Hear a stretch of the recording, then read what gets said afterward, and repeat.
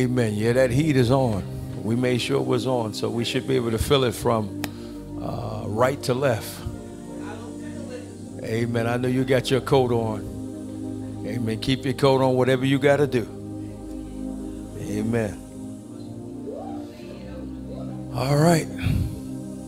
God is good. How many of y'all are ready for the word? Amen. Bless the Lord. Amen. Father, we do thank you and we praise you, Lord, that we indeed declare it is well with our souls. From the rising of the sun to the going down of the same, we are going to praise your name. Regardless of what people are doing in this world, we know our God, and the people who know their God shall wax strong and do great exploits. We declare and decree, Father, that even in this hour of darkness, light is going to spring forth through our lives. We are the light of the world, as you declared. We are the salt of the earth. And Father, we thank you for Jesus's reign and his rule and his kingship and his lordship over our lives. He is Lord and Savior. And we're not ashamed of the gospel of Christ, for it is the power of God unto salvation to everyone to believe it. We are in that category of believing people. And so we thank you, Lord. It's the power of God. The Bible says we are kept by the power of God. And we thank you, Lord, that we are daily being kept. We're daily being delivered. We're daily being healed. We're daily being restored. We're daily being preserved, Father. We thank you for the life of your word. And we declare, Father, the Zoe of God is permeating our beings, Father. It is even quickening us, Lord. Hallelujah. That though our outward man is perishing, yet day by day the inward man is being renewed. But we have a promise in Romans chapter 8 verse 11. The same spirit that raised Christ from the dead, if it dwell in us, he is also quickening our mortal bodies. So we receive that divine quickening. Come on, lay your hands on your body. Father, in the name of Jesus, I receive that divine quickening by the resurrection of Jesus Christ, by the power of the Holy Spirit. Even now, I speak to my body and I decree to you, be quickened in Jesus' name. Father, I declare from the crown of my head to the soles of my feet, I am whole, I am sound, I resist infirmity, I resist weakness. The Bible says, let the weak say, I am strong. I declare I am strong because the joy of the Lord is my strength. Glory to God. A merry heart doeth good like medicine, Father. And I thank you in the name of Jesus. I refuse to be sorrowful. I refuse to be weighed down by the cares of this world. I choose with the act of my will. I choose to make a joyful noise unto the Lord God Almighty. And Father, I thank you that every time I praise, my body is being ministered to by the medication of the word. My medication is in the word. And I thank you in the name of Jesus. I refuse to be infirm. I declare and decree in the name of Jesus, by the blood of the Lamb, that redemptive blood, that I am redeemed from the hand of the enemy. I am redeemed from sickness and disease. I am redeemed from premature death. I declare I will live and not die and declare the works of the Lord God Almighty. Not one nanosecond of my life will be deprived by the devil. I declare in the name of Jesus, you're a thief and you've been found. Whatever you've stolen, I call it back. I declare a sevenfold recompense. Whatever the palmer worm, the cankerworm, and the caterpillar has stolen, I declare restoration in my life now. I decree it is so. Be recovered in Jesus' mighty name. In Jesus' mighty name. You need to get up off your feet and shout like you know it's so. In Jesus' mighty name. Hallelujah. Fight for it, glory to God. Fight for what's yours, glory to God. I'm not going to lay down, glory to God. I'm not going to quit, glory to God. I fight for what the Bible says, fight, glory to God. The good fight of faith, and lay hold unto eternal life. Hallelujah. It's mine. Glory to God. I contend for it. I declare it's mine. I walk in it whether I feel like it or not. I declare I'm walking by faith and not by sight. And every place my feet trod, I declare it's a place of dominion. It's a place of triumph. Glory to God. In the name of Jesus, by the authority of the word of God, I prophesy over my life. I speak what God has said, and I declare it is so. Glory to God. I'm getting stirred up in the Holy Ghost. Amen. Be prophetic. Prophesy over your life. I didn't come in here feeling good this morning, but I feel good now. Hallelujah.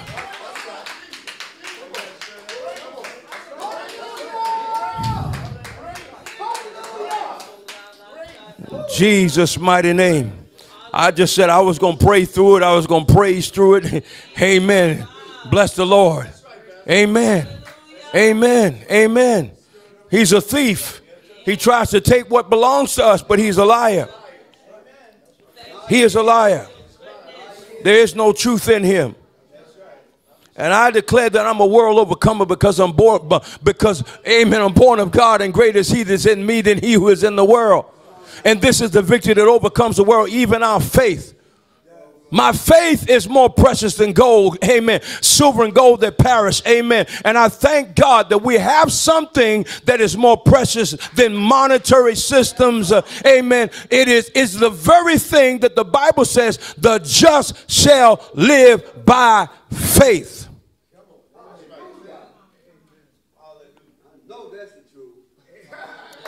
Amen. Amen. Hallelujah. Father, thank you. Wherever we go and take us today.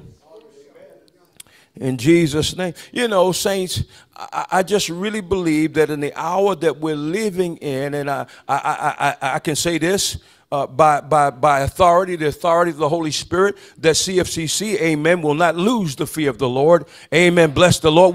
We understand it's by the fear of the Lord that we're being preserved. Amen. We're being kept because we understand who God is, but we're living in a godless society, and we're living in the era of a backslidden church. And so God's answer for the church in this hour is repent. God's answer for the church in this hour is return to the fear of the Lord. And half of the stuff that we see manifesting in the midst of the church, glory to God, would not be happening if we had the reverential fear of God. Amen. And so it's imperative that we teach on the fear of the Lord, because you only have faith for what you hear. If you're constantly being bombarded with godliness and compromise and lukewarm Christianity, that's exactly what you're going to beget. You're going to beget after your kind. But amen, bless the Lord. We thank God that we are a God-fearing people. We reverence him. We honor him, glory to God. And we're going to live for him regardless of who don't want to live for him. I'm saved down in my sanctified soul. I'm saved down, glory to God, down to the very bones and the marrow in my body. Amen. I declare my marrow is saved. Glory to God. Come on, somebody need to speak to your marrow right now. Come on, speak life to your marrow.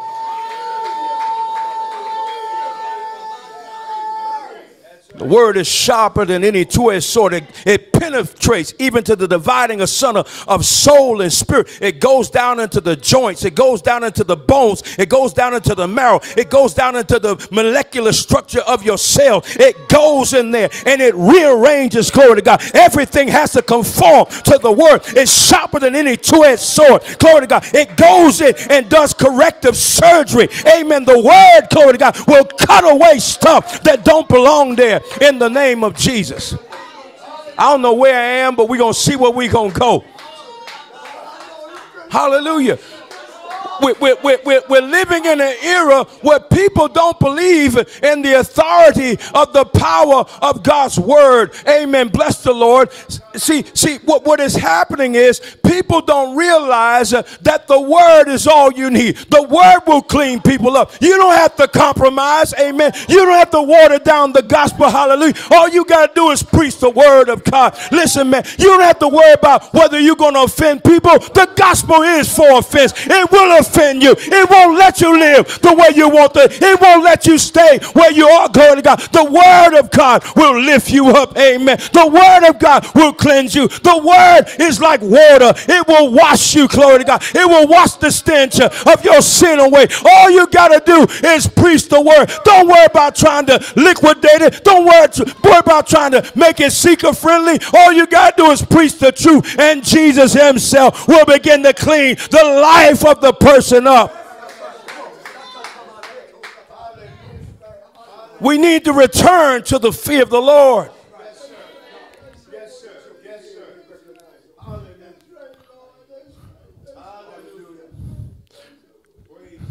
And see what people think, Pastor, they think that if we declare that God is holy, if we declare that we should reverence his holiness, and that he said, be ye holy as I am holy. He requires his people to be like him. Amen. That if we, amen, bless the Lord, preach the holiness of God, amen, if we declare that God requires us to be upright and righteous, you think that people ain't gonna want to change. But if you declare the mind of God, people will begin to change, because when they have truth will begin to set them free. And people are worried about whether the church is going to be wiped out or not. People going to be able to sit and stay. No, don't worry about that. You just preach the truth of the living God. Listen, don't try to compromise the gospel because you're afraid, glory to God, that people are going to leave. No, Jesus said, my sheep know my voice, and the voice of a stranger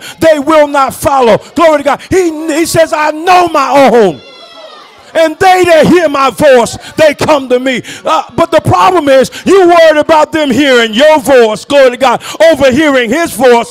That's why you liquidate the word. That's why you compromise the word, because you're rather trying to draw them to yourself. The idols of human personality are about to fall in this nation. It's turned into the cult of human personality, obscuring the glory of who Jesus is. We have to return to the fear of the Lord.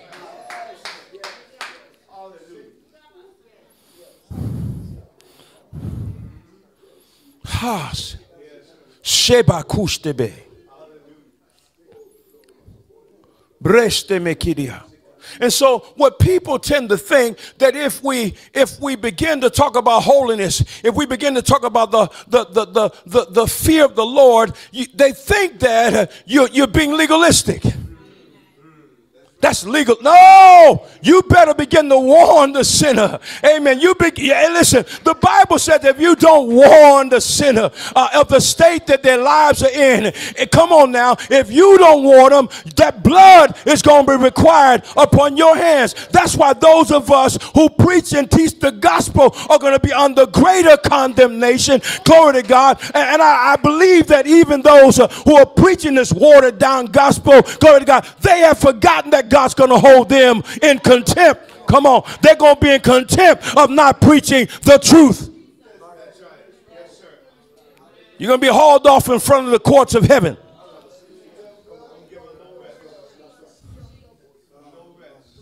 And Jesus is going to say, you defamed me before the people.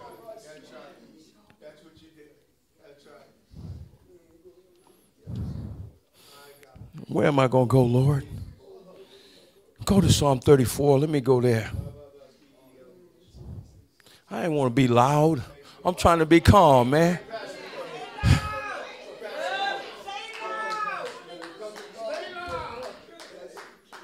Now, I'm telling you, I'm afraid, man. I'm really afraid.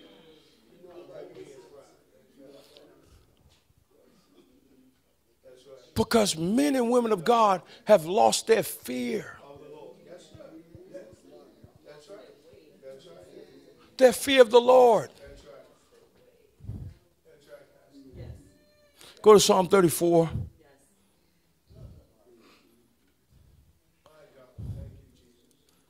Psalm 34. Let's start at verse 1. I want to add verse 12, because we have verse 11 here. I want to read down into it. Let me go back to my actual notes. Psalm 34, verse 11, 1 through 11 says, and I will bless the Lord at all times, and his praise shall continually be in my mouth. My soul shall make her boast in the Lord. The humble shall hear thereof and be glad. Oh, magnify the Lord with me. Let us exalt his name together. David says, I sought the Lord, and he heard me and delivered me from all my fears. Somebody shout natural fears. So God doesn't want our lives to be tormented by natural fear. And so that's the kind of fear he wants us delivered from. Amen. So say natural fear and demonic fear. Natural fear and demonic fear. All right. So this kind of fear is to be frightened or dismayed, or to have dread, or to have terror, or have consternation. This term, fear, refers to all the natural causes of fear. He doesn't want us to be dominated by natural fear. When in some cases, natural fear can help you. Amen. Because God can place natural fear in you at a precise time, and you'll know that's something that you ain't supposed to do. Amen. And if you heed that, amen, it's a warning from God. But to be terrorized by demonic fear is not what God wants us to be dominated by. All right. And the scripture says, they looked unto him and were lightened, and their faces were not ashamed. This poor man cried, and the Lord heard him and saved him out of all his troubles. The angel of the Lord encamped around about them that fear him. Fear who? The Lord. Here it denotes the reverential awe of the glory of his presence. And this is what God says the church have to now regain a renewed revelation of, is the reverential awe of the glory of God's presence. Listen, you can't just do anything that you want to do if you know that you are in the presence of the Lord. Listen, Moses had an encounter with God at the burning bush. Such awe of the glory of God's presence that was not consuming that bush, that God had to tell him, the place wherein thou standing is holy ground. Take off thy shoes. So Moses' heart was literally pricked by the revelation that he was standing in the presence, or the presence, or he was encountering the holiness of God. And so Moses took off his shoes out of reverence for God's. When we come into God's presence will invoke us to take off some stuff, to strip off some stuff. Amen. Bless the Lord. That there's some stuff that's hanging on our lives. If we were truly acknowledging the holiness of God, and if we really had the fear of the Lord, there's some things that we would not allow ourselves to do. Come on, say amen. If you truly feared God. And that's why I'm afraid, because the things that I see manifesting through leadership in God's church in this hour, it's like, how in the world can you do these things if you truly say you fear God? How can you go to bed at night if you truly say you fear God? How can you keep on living and doing the exact things that you're doing if you truly say you fear God? How can you have a conscience of even allowing yourself to contemplate that you can keep on in this vein, not knowing that God is a God of justice and judgment, and at some point God's going to recall you if you don't repent? The mercy of God stays his hand. But at some point, the mercy runs out. I know the Bible says that mercy rejoices against judgment, but we must not lose the revelation that God still judges. That's right. That's right. Now notice what it says here. It denotes the reverential fear and glory of his presence. He said to do what? and deliver them. Then it says, oh, taste and see that the Lord is good. I know I'm jumping around. Blessed is the man that trusteth in him. Notice what it says, oh, fear the Lord. That is the reverential fear of his glory, but also it's the connotation of realizing that God deserves the kind of fear that reminds us that he is still a judge. Tell your neighbor's neighbor, may we never lose that.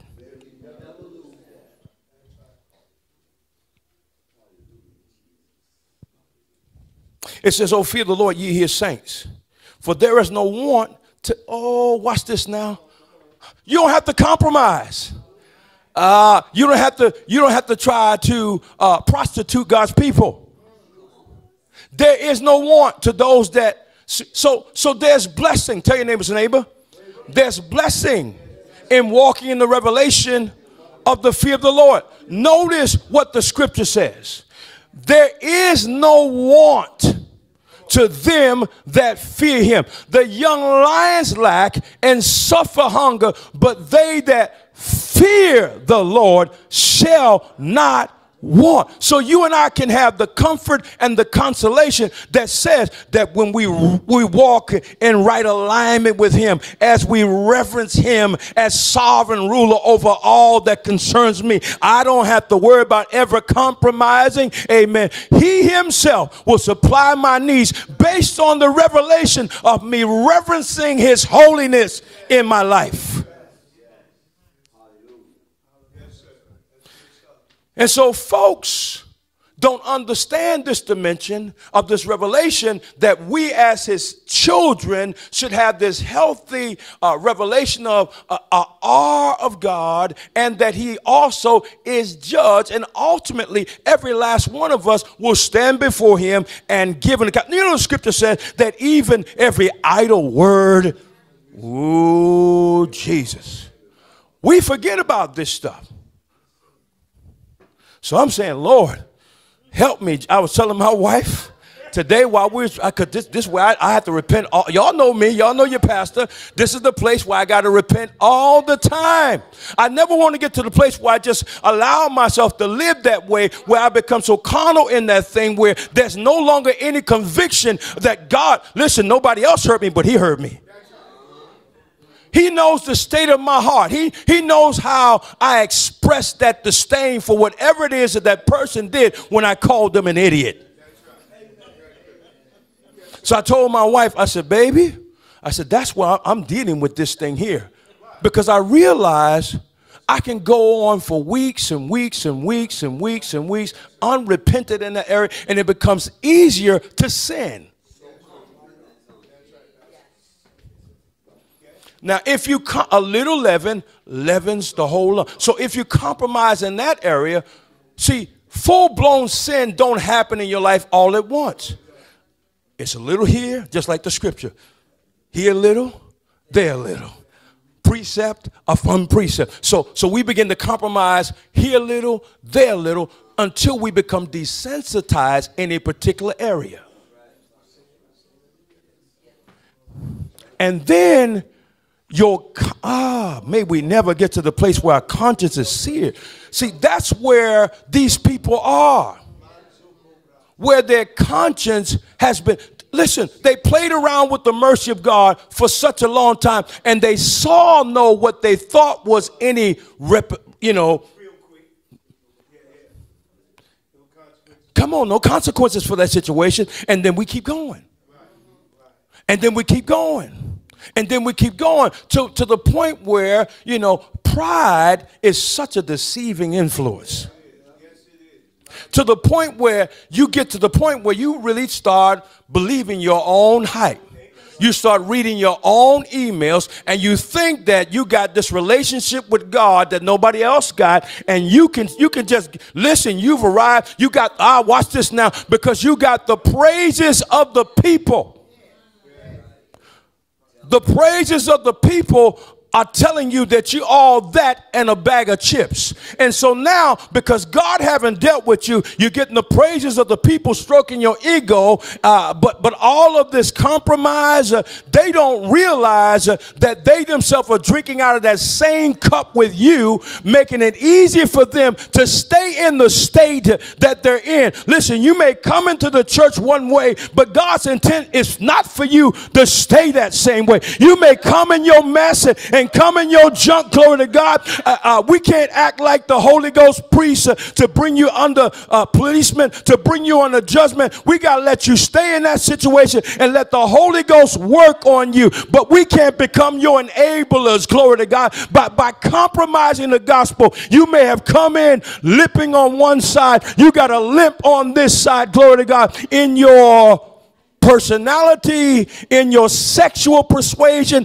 but you ain't gonna stay that way after a while, because if you hear enough of the gospel, the Holy Ghost gonna start straightening you out on the inside, your warped perception of right and wrong. And you might be saying, but God knows I need some love, but he don't want you to have perverted love. He wants you to have perfect love that casts out all fear. He wants you to have a healthy love, glory to God, designed by him. He wants you to be loved by, if you're a woman, he wants you to be loved by a man. If you're a man, he wants you to be loved by a woman. But he don't want you to substitute this thing because you done been wounded, you've been hurt, and you just want to be loved by anybody or anything. Let me tell you about that. At some point, you'll want to be loved by a dog.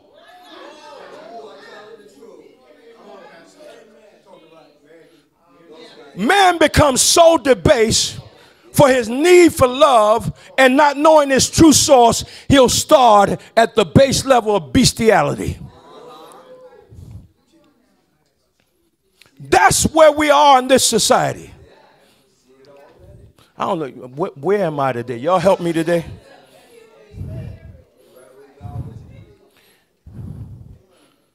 That's what happens when you lose the fear of God. So now it's what makes me feel good. I live in the realm of what makes me feel good.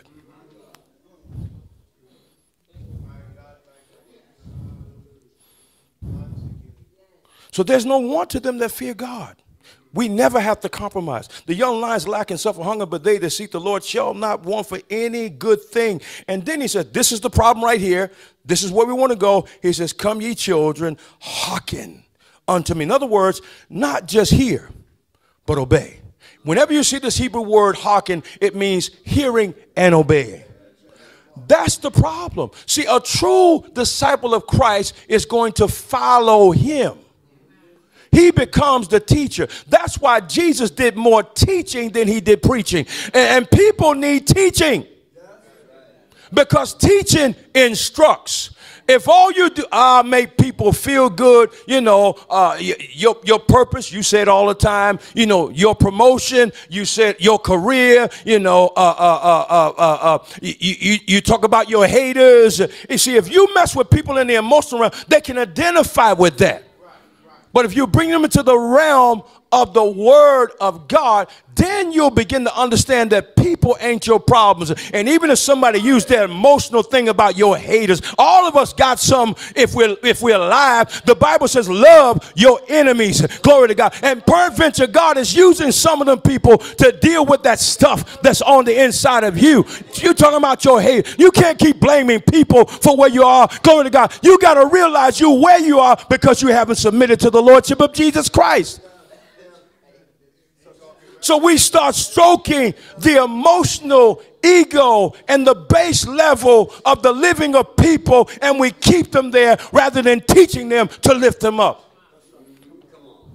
So the scripture says, come ye children, hearken unto me, and I will teach you the fear of the Lord. People have to be taught the fear of the Lord. And I said last week that what God is doing right now is in 1 Peter chapter 1, verse 4 through 18.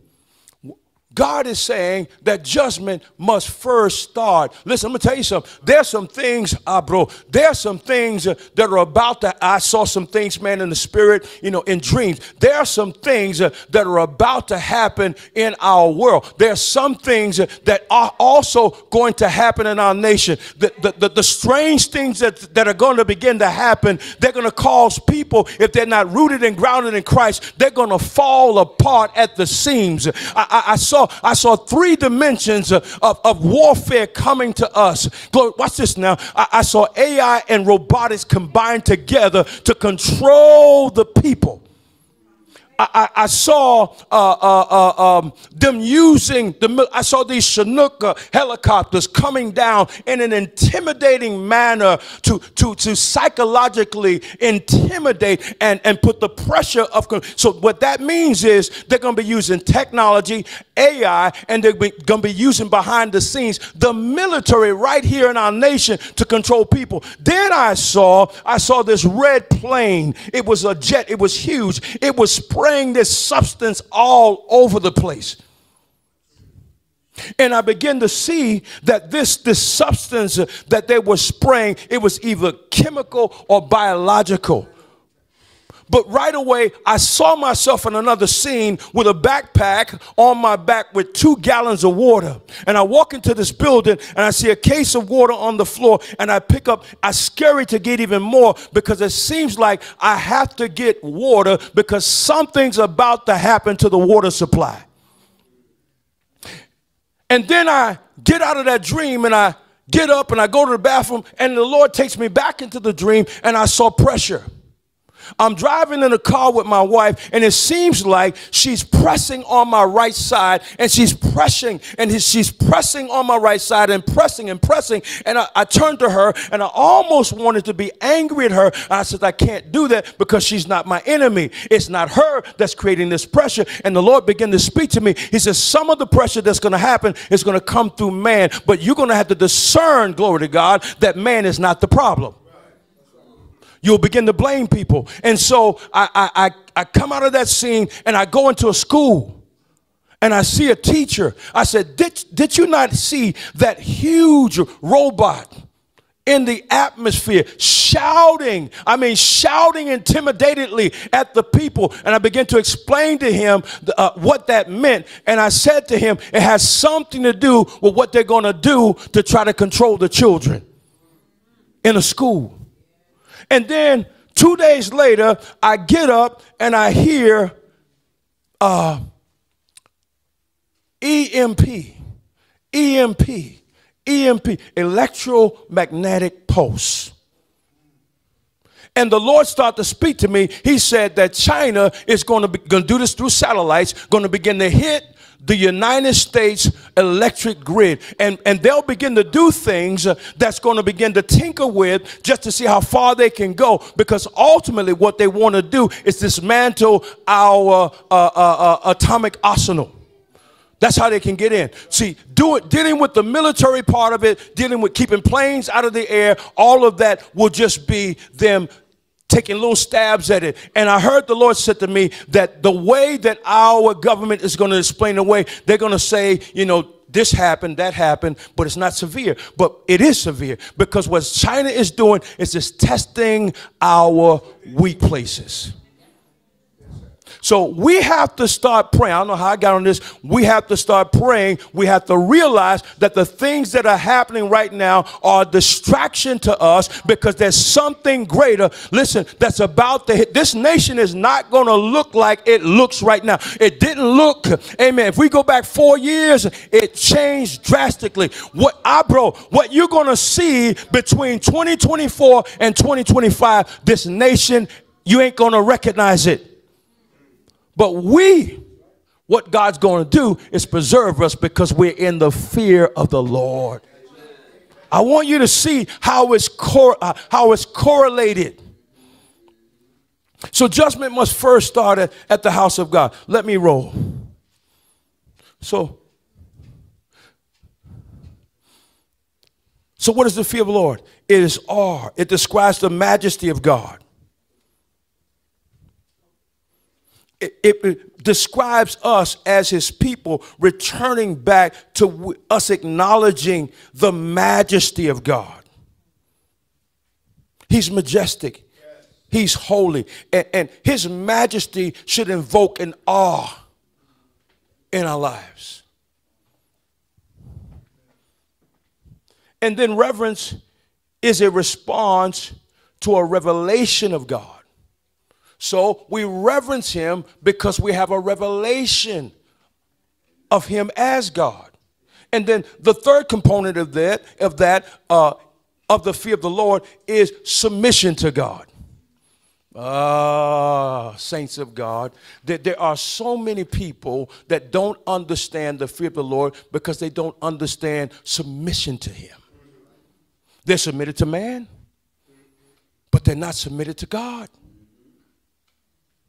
So when we submit to him, then we receive the benefits of his sovereignty over our lives.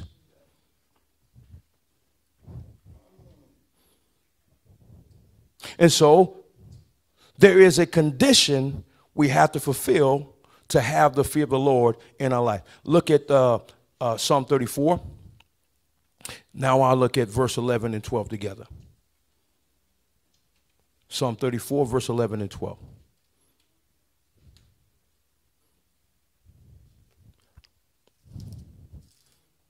Verse 11 and 12. Are y'all getting anything out of this? I hope you are. Notice what he says.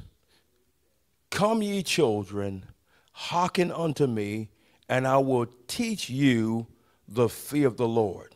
And then he tells us in verse 12, what man is he that desireth life? So he's about to tell us that if we want the highest quality of life that God offers to us, it comes from our understanding of the fear of the Lord in our lives. Notice what he says. What is he that desireth life and loveth many days? So now the fear of the Lord also is attached to longevity. Life and longevity. When people don't fear God, amen, they go down destructive paths in life and their lives are cut short.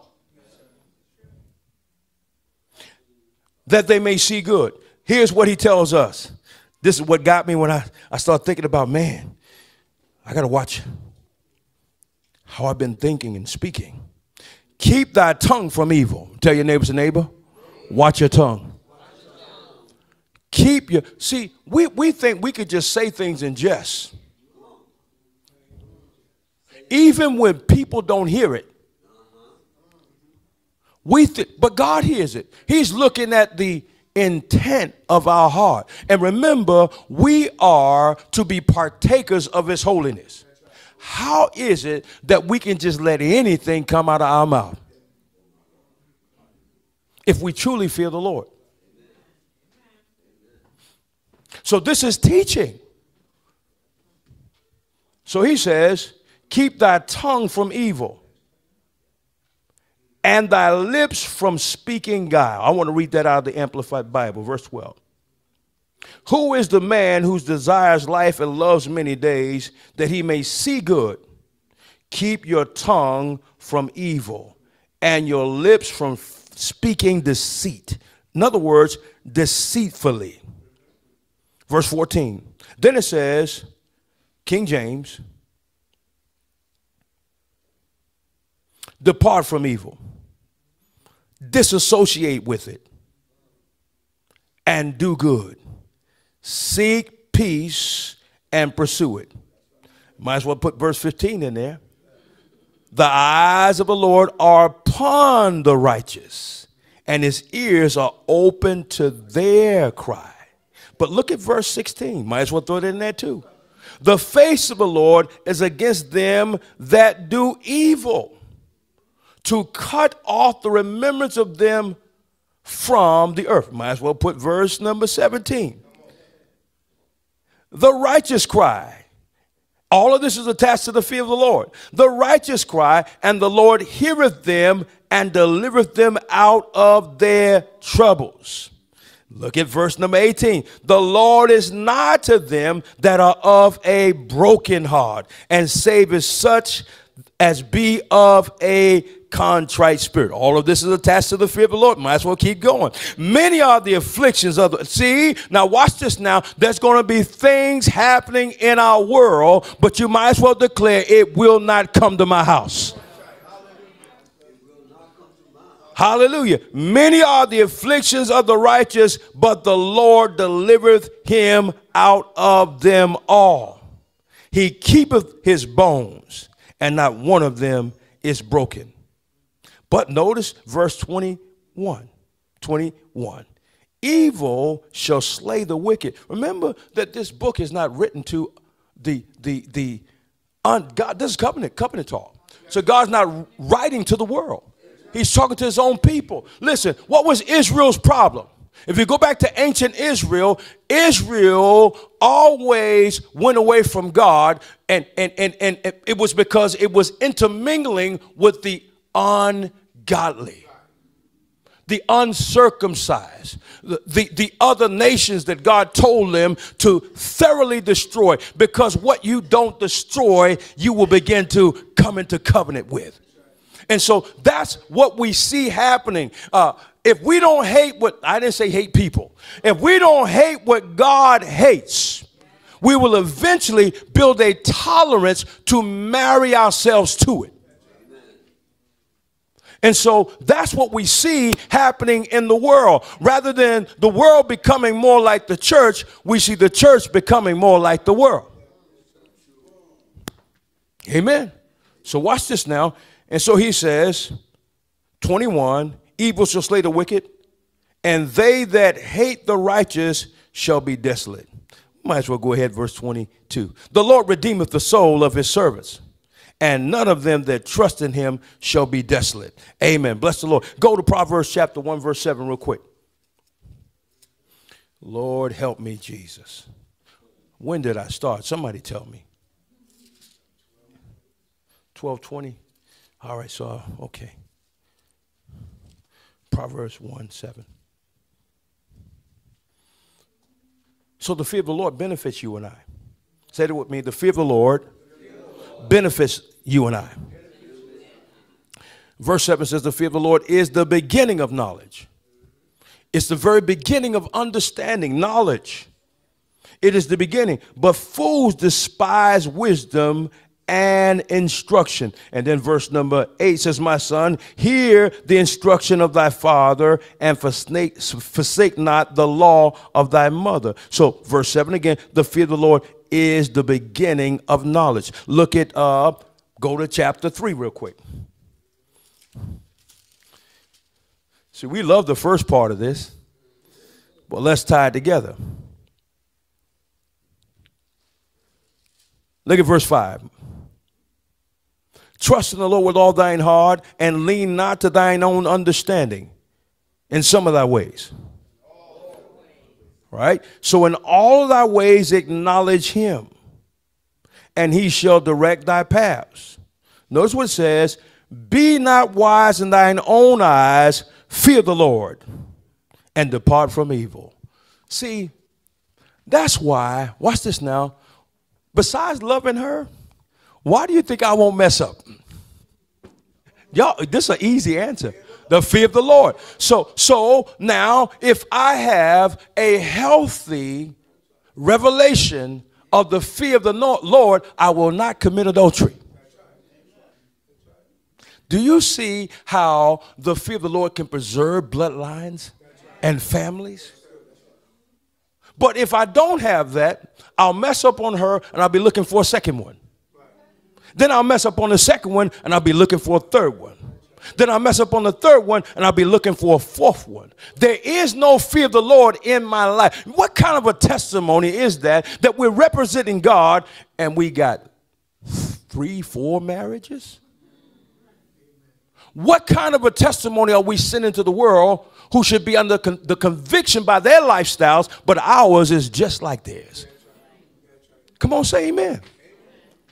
This is what's happening in the church. No fear of the Lord. So the Bible tells us in Ephesians chapter 5, submitting yourselves one to another, notice how, in the fear of the Lord. So I keep mutually submitting to the Lord and to her because I fear him. I love him. And I love her. Come on, say amen. All right. Go to Proverbs 22 real quick. Proverbs 22 and 4. I just want to give you a few of these scriptures and then I'm going to move on. Proverbs 22 and verse 4. We know this because we look at the first part of it.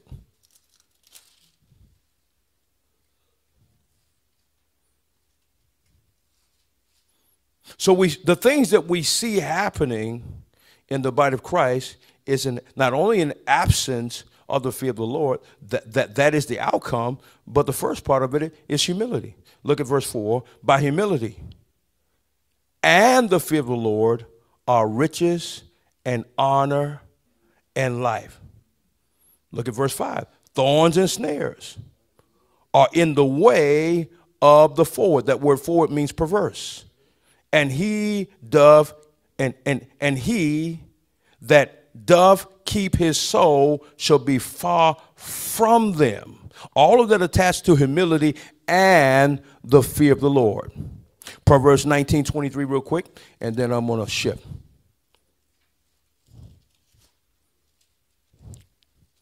Proverbs 19:23.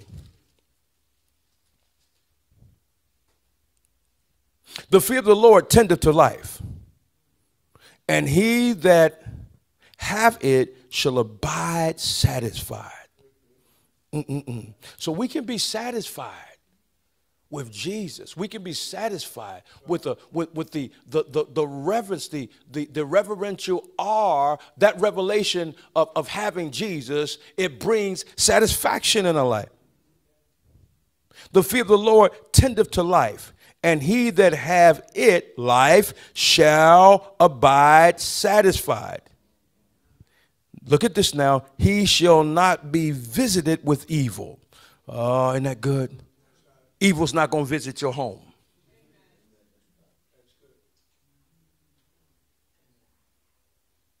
Now, what kind of evil is this? It's not the kind of things that happen to us periodically. It's that your life will not be so corrupted because you've opened the door to evil.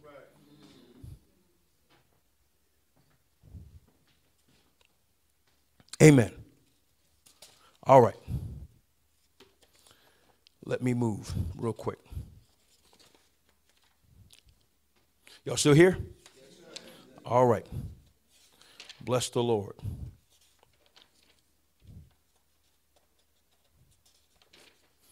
Yep. I said last week we went to the three places that they indicate the references that we dealt with to David's life. And I said these 4 points. Judgment falls where there is irreverence for the holiness of the Lord. In other words, when we no longer reverence his holiness. When our lives are no longer governed by his holiness. Judgment falls when divine protocols are ignored, such as it was with Uzzah when they were transporting the Ark of the Covenant on a new cart. And because God is holy, although David was ignorant to how that cart was supposed to be transported, Uzzah, in his sincerity, sought to steady the ark on the cart. Because he himself knew how prized the ark was to the nation of Israel, what it represented. But God had already given them a prescription of how the ark of the covenant was supposed to be transported, and it was holy, and only the priest was supposed to handle it, and that with staves. And they never touched it from that standpoint unless they were authorized to touch it. But they handled it with staves straight through the rings of each side. And so he was put to death because he violated a protocol. Judgment falls where the fear of the Lord is rejected. Tell your neighbor, don't reject the fear of the Lord. And then the fourth point was this. Repentance is key to restoring lost reverence for God or the fear of the Lord. Repentance is always the way back. Tell your neighbor. Repentance is always the way back. All right, let's start here and then we're going to flow. So there are many that have taken on blatant, irreverent postures of pride and arrogance in disregard for God's holiness and how they represent him before people. Much of this is speaking about those who are in leadership. He is to be feared and highly reverenced in our worship. I thank God for the rawness in which we worship. There's no pomp. There's no circumstance. You know what I mean? There's no frill. All you see is what we got. And I believe that God has done this. And as much as I would love to, as the pastor, I'm praying God, send us a male, a female, keyboard player. God ain't listening to me. He ain't hearing me. Because that's not what he's planned for this season. So he wants us to, out of reverence, worship him. Not out of form, not out of fashion, not out of ritual, but raw worship unto a holy God. And he's getting that from us. Don't you ever get tired of doing it. Amen. Bless the Lord. So, he is to be feared and highly reverenced in our worship of him. And so what is happening is we are producing an irreverent culture which believes God makes accommodations for sin. Every true worshiper approaches God in truth. They who worship him must worship him in spirit and in truth. The truth is, I can't hide nothing from you, God. I come just as I am. Amen. Bless the Lord. So that's me reverencing him. I come broken. Listen, I don't run from the presence of God. I run to the presence of God. When you lose the reverence for God's holiness, you run away. But when you have a reverence for God's holiness in your life, regardless of what state your life is in, you run to him. So a true worshiper comes into the presence of God with a healthy but soul-shattering fear. God does, after all, punish sin, even in those who are redeemed. Of course, we see this in Hebrews chapter 12, verse 6, reminds us, whom the Lord loves, he disciplines. And then it says, so we got to understand, this is God judging us. It may seem light. Depends on the severity of it, right? But God knows how to chastise us in such a way to correct us. Whom the Lord loves, he disciplines. He scourges every son whom he receives. Now, I love this. I look back at David when he had Joab number the host. And the plague came. And Joab says, okay, you disobeyed God. There's three things. There's three judgments that's coming. Which one you want? You want your enemies to come and tear y'all up for 3 months? You want to be in famine for this amount of time? Or you want to fall in the hands of the Lord? And David said, let me fall in the hands of God. Listen, in other words, he said, I can't trust man, but I know your mercy, God. See, man might not let up on this judgment, but God, I know you're merciful. Amen. So, in essence, you and I take this to heart. We want to wrap our faith around this scripture right here. Look at Hebrews chapter 10, verse 31. And I'm going to read that with 30 and 31 in the TPT. But the King James verse 31 says, it is a fearful thing, that's reverence, to fall into the hands of the living. That's where you and I want to fall. We want to fall right into his hands. He's the one that knows how to fix us. He's the one that knows how to correct us. And when God works on you, he does it well. Look at the 30th and the 31st verse. Listen to it rather, out of the King James. For we know him who said, I have the right to take vengeance and pay them back for their evil. And also the Lord God will judge his own people. It is the most terrifying thing of all to come under the judgment of the living God. We have to remember this. Now, Hebrews chapter 12, verse 28 goes on to say, let us have grace. Thank God for the new covenant, whereby we may serve God acceptable, notice how, with reverence and godly fear. The word translated serve is a word for worship. The writer is talking about acceptable worship. He lists two key elements, reverence and godly fear. The reason he gives for such worship, here it is, because God is a consuming fire. Oh, do you know what happens when we come into the presence of a holy God? We give him consent to burn stuff up. Woo! Don't tell your neighbors a neighbor. Don't miss your time with God on the altar. So when we reverence him, God releases his all-consuming fire, not to consume us, but to burn up everything that's not like him. That's why we reverence him, because we know that when he comes into his presence, he's a loving father, and he will automatically start burning up everything in our lives that's not like him. So never stay away from him. Run to him.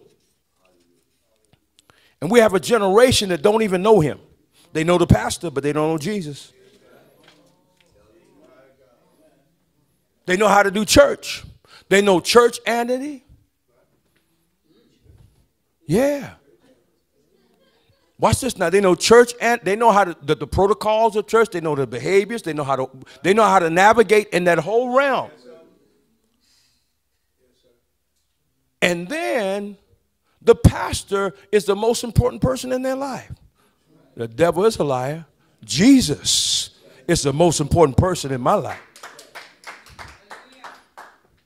So reverence carries a positive connotation. It describes a sense of awe as we perceive the majesty of God. Godly fear, on the other hand, is the essence of profound awe and intimidation as we see the power. We should be intimidated by God's holiness, who is an all-consuming fire that refers to his power to destroy, his holy reaction against sin. True worship then demands a clear awareness of God's holiness and a deep sense of sinfulness and a sincere cry for purging. That's why I dealt with you last week with David in Psalm 51. That's what he was saying, God, purge me. In Psalm 51, the sin that he committed with Bathsheba, there was no written code in the law for that sin, only judgment. David was supposed to be stoned and killed, but he says, Lord, purge me with hyssop. So God is holy, merciful, and long-suffering, but he will judge and take you out of here early. You know, see, we're seeing all of these, what the world is going to call scandals. You know, I shared this with my wife maybe a year and a half ago. Pastor, if I call this name, and I'm not going to do that, but from Nigeria, who has a very large church. I'll tell you the name of the church, the Synagogue of All Nations. All right. And so this man did some very good things. Good things, humanitarian things all over the world, but he was operating under another spirit.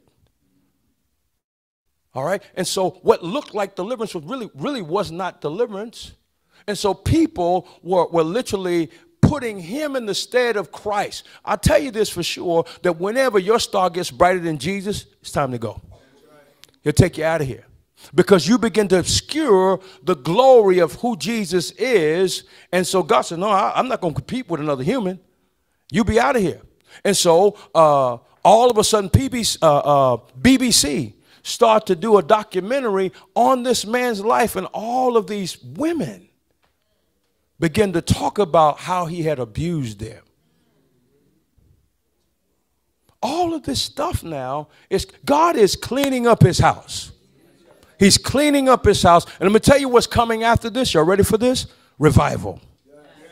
I'm telling you, revival is going to come out of God's purging his house.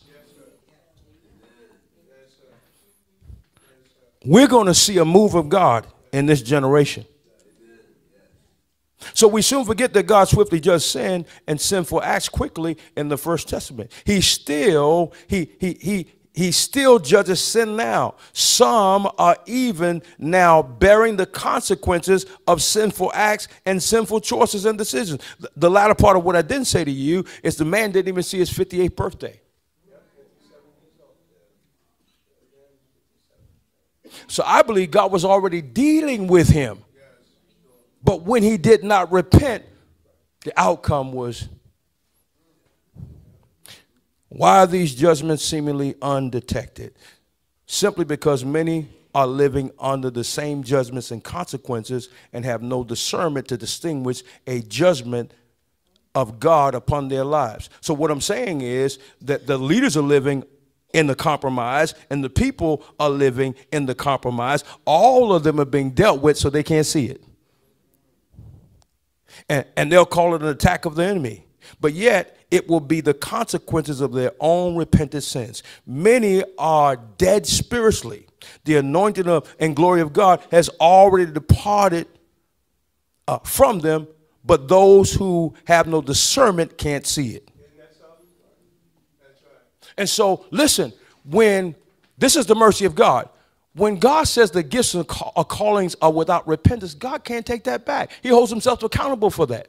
So as long as that person is still alive, guess what they're operating in? The gift. And people can't distinguish the gift from, is the glory of God still on them? They see results. Why? Because you can preach the gospel in pretense or in truth. The Bible says as long as the gospel is preached. Why? Some people can still get saved even when a vessel is messed up.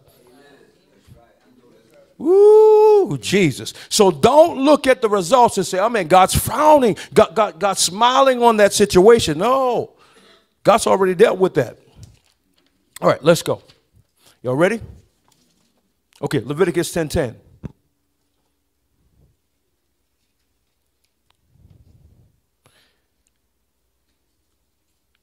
And this is what God is saying. And that ye put a difference between holy and unholy, and between unclean and unclean. These lines of demarcation have been blurred in the church. When God says this, he didn't mean it just for the old covenant. He means that for his covenant people of today too. You got to put a distinction between holy and unholy, and between clean and unclean. So the church has become infatuated with the world and its present culture. Let me say it again. The church has become infatuated with the world and its present. You think about some of the gospel artists.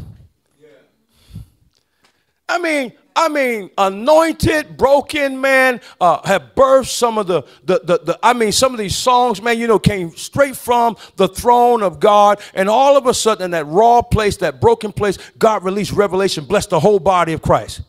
All of a sudden, now you get a little bit of publicity, you get a little bit of fame, and all of a sudden, now you got to connect with this gospel, this artist over here from the world. You got to do a collaboration now.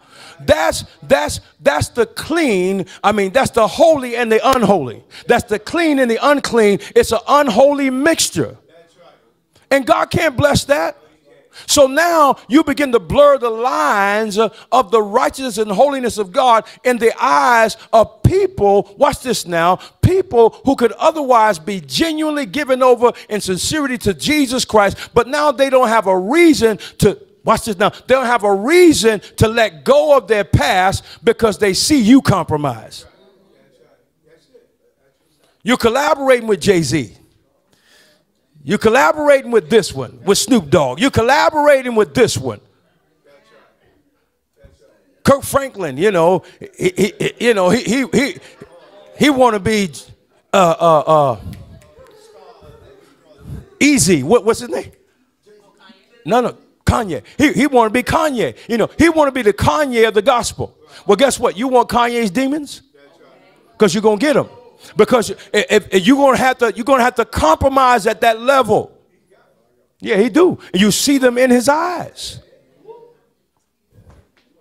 So now when you go to his concert, guess what you get? You ain't getting the Holy Spirit, you're getting demons. And you know how they say in the world, you know, people who are religious minded, you catch the Holy, no, you don't catch the Holy Spirit. Now you go into these concerts, you catching demons. Yes, you are. And now watch this now. Now these people are not even submitted to a pastor. You know what they got? Business managers.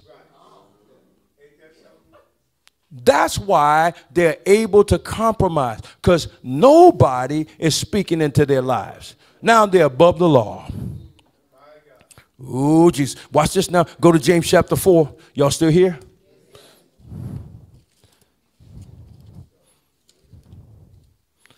James chapter 4.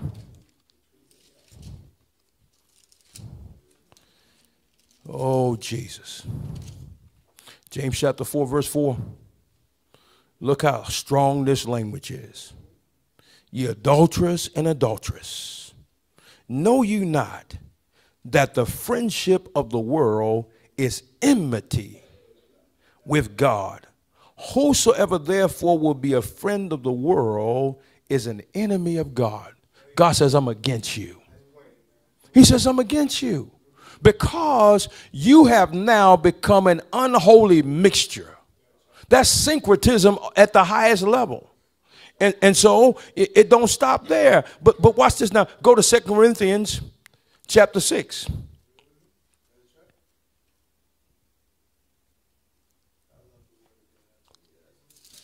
So if we don't preach this word and teach this word, and if we as good Bereans don't go through the word, let the Holy Spirit convince us of sin, judgment, and righteousness, then our lives will not conform to the authority of the word. So in 2 Corinthians chapter 6, verse 14, it says, be ye not unequally yoked together with unbelievers. For what fellowship have righteousness with unrighteousness, and what communion have light with darkness? Might as well go ahead and tie 15 and 16 in there. Oh my God, I got to keep on going. Jesus, Jesus. Look at this now. And what concord or what agreement have Christ with Belial? That's the devil. Or what part have he that believeth with an infidel, an unbeliever? Or what agreement have the temple of God with idols? And most churches have become an idolatrous. Oh my God. See, you don't have to put up a wooden idol somewhere. It's idolatrous in your music. It's idolatrous in how you worship the pastor. It's idolatry. He says, for ye are the temple of the living God.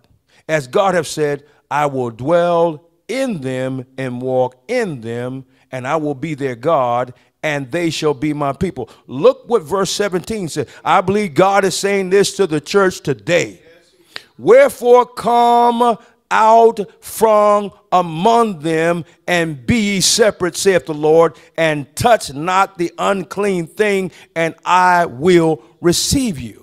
And of course, the last verse says, and I will be your father, a father unto you, and ye shall be my sons and daughters, saith the Lord Almighty. I believe verse 17 is what God is saying in this hour. If you're in those kinds of churches, he's speaking to you, come out from among them. Ezekiel 44:23 says, and they shall teach my people the difference between the holy and the profane, and cause them to discern between the unclean and the clean. The problem is that there is not teaching priests in this hour. and teaching. We look at the priesthood of old, but don't look at the fact that we need to learn from the example. They were teaching priests, and you know what they taught? They taught the Torah so that people could conform to God's standard of right. The prophets were also teaching prophets, so they always called the people back. They didn't prophesy houses and cars and all promotions and all this stuff. No, they always called you back to the standard of holiness. So whenever, watch this now, whenever a prophet showed up, the people were afraid. Because they were afraid judgment was about to come. What is God saying now? Oh, nobody fears prophets today. So profane, watch this now, that which is profane. It means to cross over improperly.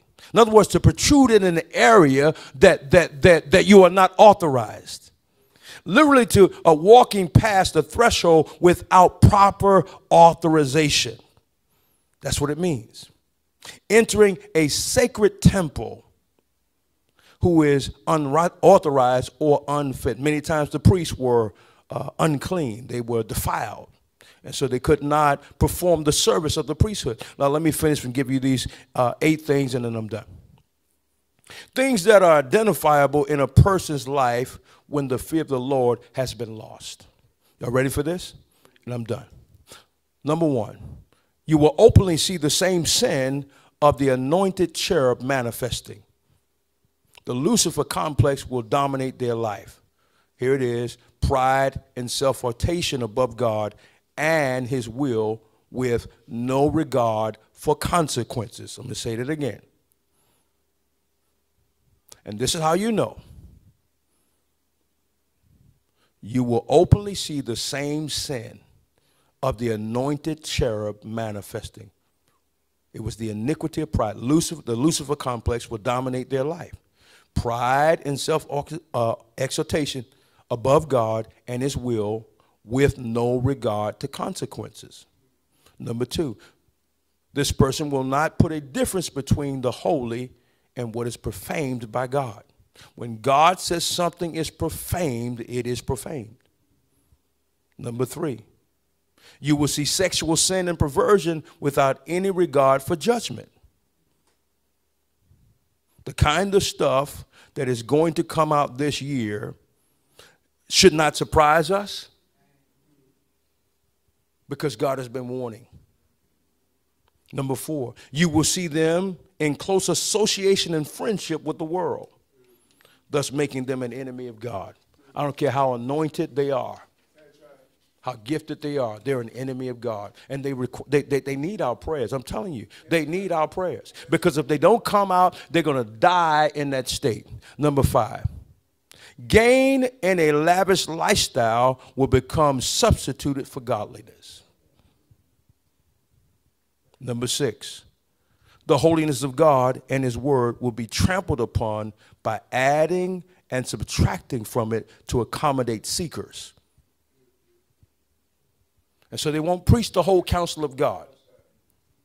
Number 7, sin will become, they'll put it this way, sin will become my and your issues and make mistakes that all of us have. Therefore, repentance is never the remedy. So they'll begin to look at sin as just your issues. And they'll call them, we all make mistakes. So therefore, repentance won't be the outcome. Number 8, you'll see them drawing people to themselves rather than leading them to Christ. This is how you know people have no fear of the Lord. Did you get anything out of this? Amen. Let's stand and let's pray.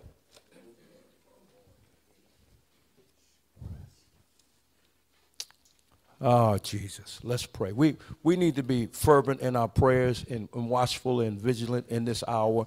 There are too many things that are happening in the realm of the Spirit, too many things that as watchmen we need to be alert. We need to be praying. Tell your neighbor, say you need to be praying and watching. So even as these scandals, these things are coming out, these are God pulling back the veil. There's nothing hidden that shall not be uncovered. And God is uncovering things. He's purging the church. He's doing the work. He's going to separate the wheat from the tares in this hour. The cream of the crop is going to rise. The nobodies. The nobodies, people who are not on platforms and stages, God is going to begin to use, because he's been cultivating people like yourself and myself for a long time. But we got to pray and be vigilant and watchful. And I would say pray as you begin to see these things happen, these leaders. They need God's mercy. And I pray that they have enough inner fortitude to not want their ego and their reputation to be preserved, lose that, make themselves of no reputation, and repent before God, be broken before man and God, and literally let God's mercy come and wash and cleanse them, and they be restored. Because there are millions of people that are following these people that are on these platforms in this hour.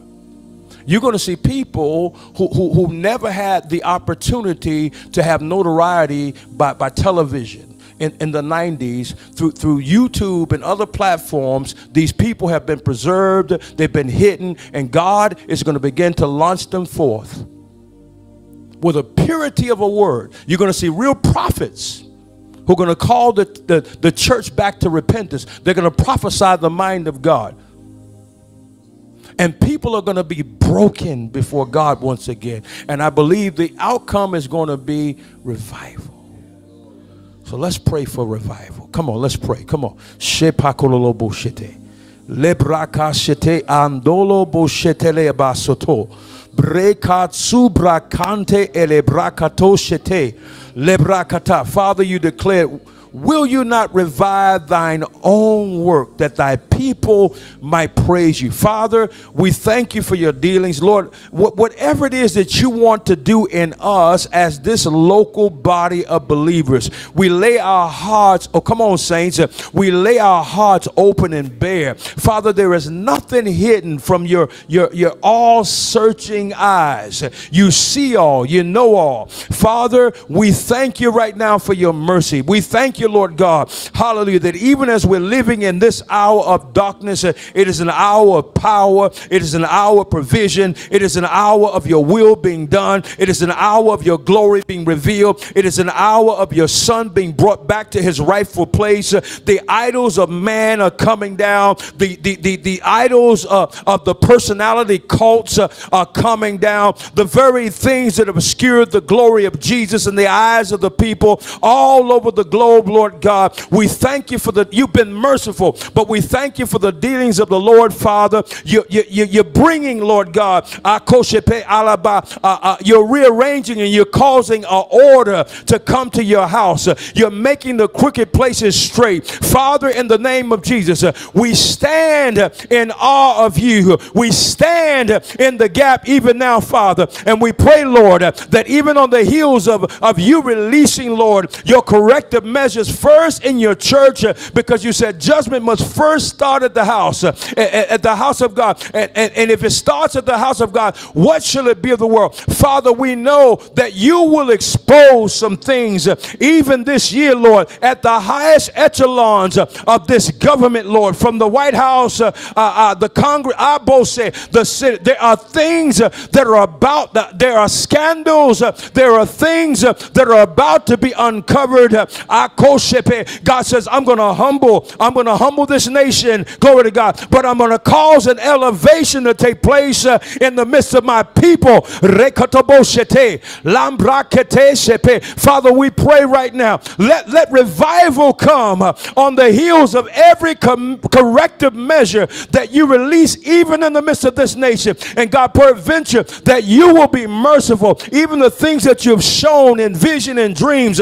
God, you reveal preemptively, Lord. You reveal so that you may redeem. Father, we know that there are sleeper cells right here in this nation. We know that China has an agenda. God, we know that even in ancient times, you used the Assyrians to correct even your people Israel. God, we thank you that even, Lord God, that in your sovereignty, as you're allowing things to unfold, we thank you, Lord Lord, that even as we, your people, according to your word, if my people who are called by my name would seek your face, humble ourselves, and turn from our wicked ways, then will we hear from heaven and you would heal our land. Father, you're arresting our attention as a people, and we thank you that the outcome will be healing, restoration coming to this nation. Let restoration come, Lord. Let revival hit every house. Let prayer meetings break out in every home. Let us not wait just to get to the house of God or a Zoom. Let prayer, let revival break out in our homes. God, may we walk around like a living, breathing house of prayer, under the control and the unction of the Holy Ghost. God, we thank you. And we thank you, Lord, that all across this nation and the nations of the world, souls will come to the saving knowledge of the Lord Jesus Christ. We'll find the backslider, and the prodigals returning back under the covert of your wings. God, we thank you for restoration of backsliders, of the prodigal sons and daughters, because the fear of God is returning to your house once again. That I hear God saying there's going to be power, convincing power, manifesting through the lives of his people. It will not only be said that in times past that there were men and women that walked under such a glory that even their shadow began to heal. God says that in this hour, as you consecrate, as you begin to enter back into the inner chamber of me, I'm going to release a glory that you have not seen before. And I will begin to convince the sinner of a need to repent. People will begin to weep around you. They will begin to weep. And I will send people to you. God says, be sensitive. Get out of your flesh. Get out of your mind. Be prepared, the Lord says. For I will send people at a moment that you're not expecting. Be ye ever ready to minister, for I am breaking them. And you will find them in a broken moment, standing before you. And for I say to you, be ready to pour in the oil. For I will begin to restore. I will begin to make whole. And I will begin to set at one again. So be ye ready, saith the Spirit of the Lord. For my glory shall even rest upon you, for the harvest that is yet before you, saith the Spirit of the Lord. Come on, give the Lord praise.